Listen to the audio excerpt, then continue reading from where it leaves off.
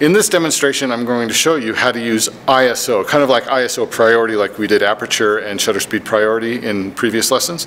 This time we're going to use ISO priority, but they really don't call it ISO priority, they call it the program mode. So what I'm going to do is I have this little setup right here.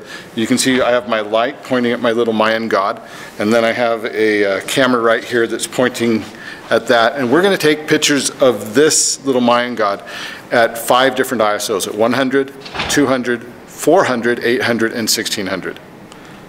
Okay, we're going to start this in P mode, so I'm going to just rotate the mode dial till it's on, till the line is on the P, and this is kind of like ISO priority, just like we did time value or aperture value, or shutter speed priority, aperture priority, depending on which camera you're using.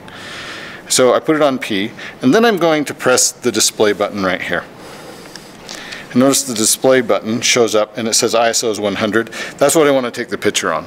And since I'm in the P mode, it's going to take the picture at ISO, and then it's going to set the f-stop and the aperture. I mean the f-stop and the shutter speed.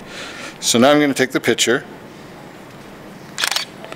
And notice right here it's at 1/25th of a second at 5.6. Now the reason I have it on a tripod is because that's a pretty slow shutter speed and it's hard to get a good sharp picture at a slow shutter speed. So I'm now going to change the ISO. So I hit the display button, ISO is 100, and then on the top of this one, right here on the top of the camera, is the ISO button. So I'm going to press that, and then it gives me this options for ISO. So I'm going to just toggle through here. I'm going to go to 200, take a picture. Notice it's at f150 at 5.6, so that doubled it. Now I'm going to do the same thing, display, hit the ISO button on the top, and I'm going to roll the wheel. You can either roll the wheel or use these buttons to change it. So I just set that, I take it again. Notice it went 1/80th of a second. I would have expected it to go 1/100th of a second. But it changed the f-stop from 5.6 to 6.3. So it stopped down the f-stop a little bit. I mean, it closed it a little bit, but it changed the shutter speed. So now we're going to do the display again, change it to 800, set it, and then I'm going to take the picture. And you'll notice it changed f8 now at 1/100th of a second. And then we'll do the last one. Oh, whoops. I forgot to just hit display first, then hit ISO, go to 1600, take my last picture, and there it is, 1/60th at 9. All right, we'll look at all these pictures and we'll compare them to each other. Now we get to look at the images that we took of that little Mayan god in Photoshop. As you can see, I have Photoshop open, and I've opened those 5 images. I even renamed them so they're ISO 100, 200, 400, 800, and 1600.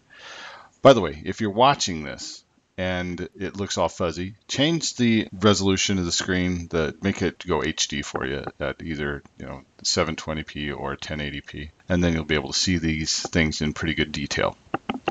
All right, we're going to look at comparisons of these right now. Let's look at the 100 and then the 1600. I'm just switching between views right there. I'm going to click on 100 and 1600. It really doesn't look that different.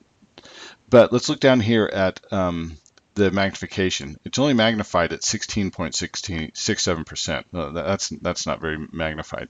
So I'm going to go through each one of these, and I'm going to magnify them at 100%. So I'm going to go Control 1, and that's how you can magnify it at 100%. So I'm going to go Control Tab, so it switches to the next one. This is the 200 one. Then I'm going to go Control 1, Control Tab, Control 1, Control Tab, Control 1, and Control Tab, and Control 1. And now these are all zoomed in at 100%. And already, if we look between 100, the ISO 100 and the ISO 1600, we see a difference. Now, a lot of you you're looking at ISO 1600, you're saying, oh, that looks a lot clearer. And I mean, it's sharper. Well, it is a little bit because it's there's more things in focus on that, because when we went 1600, the f-stop went to a higher number, which means the lens was closed more, the iris was closed more. But in the 100, you get finer detail, and on the 1600, notice you get that grain. Some people call it noise, and we even get some noise here reflecting off of the sheet.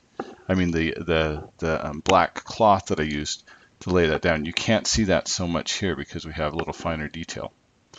Let's look at the 800 one. See, you can still see some grain. 400, the grain is finer. 200, it's even finer, and in 100, it's extra fine. And just to go really fast here, I'm going to zoom in to 300% on this. So I'm just clicking right there, right down here, oops, right down there, and I'm changing that to 300%. And I'm going to move, I'm holding on the space bar, and then I'm grabbing and moving. And we're just going to look at this detail right here on 100, and then I'm going to look at the detail on 1600. Now you can see a pronounced difference with the detail when we zoomed into 300%. There's the 1600, there's the 100. And then we can look at 800. I'll just zoom in on that also. Control plus, that's the other way to do it. And then hold the space bar down. Notice the difference between 1600, 800, a little finer. There's 100. Big difference. Going a couple on this one, and I'm doing Control plus to zoom in again. And there's 400, 800, 1600. A lot more noise. Oh, that went to 400%. There we go. There's 200, 100, 200, 400, 800, 1600. Okay. I hope that helps you to figure out what to do with it. When you're using ISO and you want to blow something up really big, when you're adjusting that, you may want to consider how fine the grain is. If you're using 1600 and you want to make a print that's 8 by 10 or 16 by 20, this is something to consider, because it could end up kind of ruining how the pictures look if you're using 1600 ISO or higher. Some of the newer cameras, this camera's about 6 years old. This is 2013. Camera's about 6 years old, 5 or 6 years old. And newer cameras do a little bit better with their the grain and the noise that's in it. So, you figure out what you're going to do, and we'll see you in the next lesson.